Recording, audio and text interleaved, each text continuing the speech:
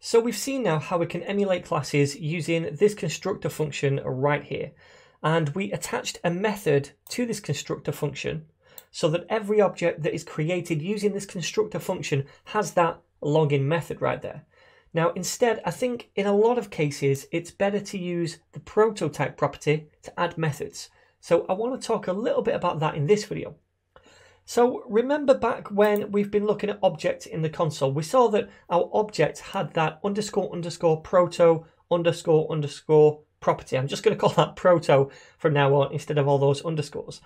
And anyway, inside that we could see all of the different methods attached to that particular object that we could use on it. So as a quick example, let me just make an array. I'm going to say varnums for numbers is equal to 1, 2, 3, 4, 5. Doesn't really matter what's in this. Now, if I log this to the console, we can see if I open up this nums array right here, we have these different properties and the length, but we also have this proto property right here.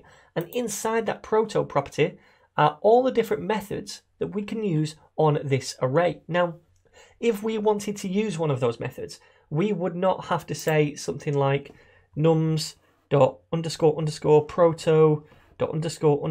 then the name of the method like sort. We don't have to do that.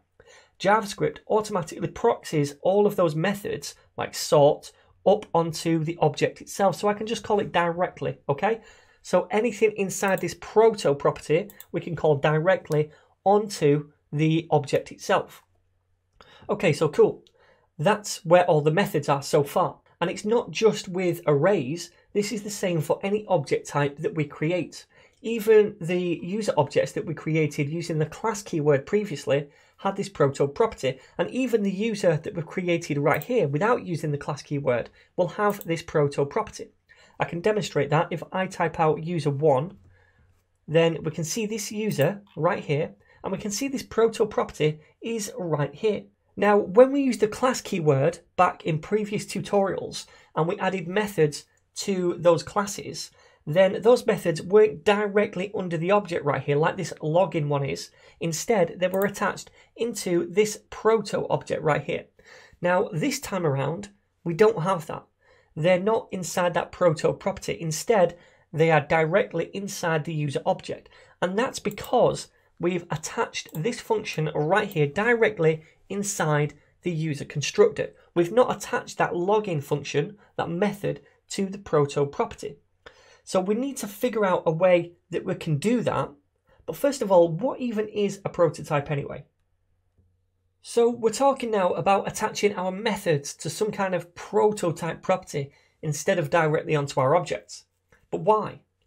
Well, first of all, let's understand what a prototype is. Now, every object type has a prototype. A date type has a prototype. An array type has a prototype. Any custom object type or class that we try to emulate, for example, a user, will have a prototype. Now, this prototype of each different type in JavaScript is like a map for that object type. It contains the functionality, that is, the different methods for that object type. And for any object created of that type, the proto property, that's the proto__proto__ property, will point to that prototype, and it will know how to use these different methods.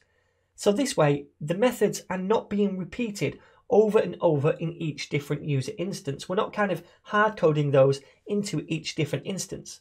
But instead what we're doing is defining them once on a single user prototype like this, and then when a user object wants to use that method, it will know how to do that because its proto property right here, that will point to the user prototype. So in this way, we're kind of borrowing these methods right here from the prototype instead of having them stored directly on the objects.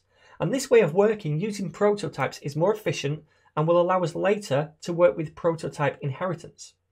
So let's try creating a prototype for our user type and seeing this in action.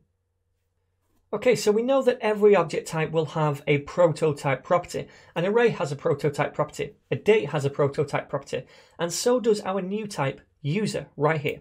All right, so how do we access this prototype property? Well, we can just say user.prototype, like so. That is our prototype property of our new emulated user class, right? The name of this function, prototype. Now notice we can't call prototype on the instances of those objects. For example, this does not have a prototype property. It's just the constructor function right here that has that prototype property, right? Not the instances of that object type. The instances have that underscore proto property, which points to this prototype of this thing right here. So anyway, now what we can do is attach methods to this prototype of the user. So to do that, all we need to really do is say dot, then the method name, which is going to be login, and that's going to equal to a function. And inside this function, what we'll do, first of all, is say this dot online. By the way, this will refer to the object that we call this function on. For example, if we say user2.login, this will refer to user2 inside this right here, inside this function. So we'll say this.online, which is this property, and we'll set that equal now to true because we're logging in. So online is going to be true now. Then what we'll do is just create this message in the console. So I'll copy it from there and paste it down below. So now what we've done is defined this login method on the prototype of the user. And instead, we don't have to define it right there inside the constructor function, right? So now, because the proto property of these instances is going to point to this user prototype, we're going to see that login function now in that proto property, and we can use it.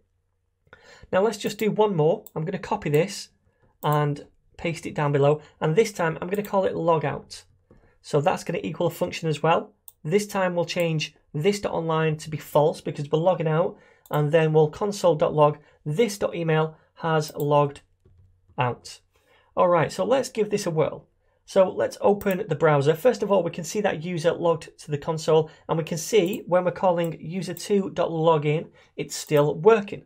Right there, I can say user1.login as well. That should work. And I could say user1.logout.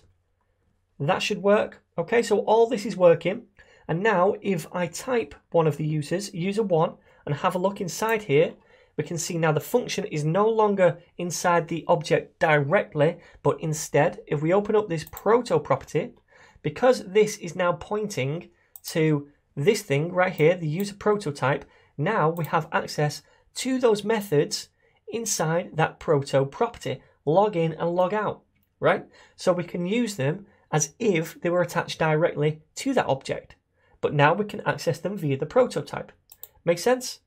All right, cool.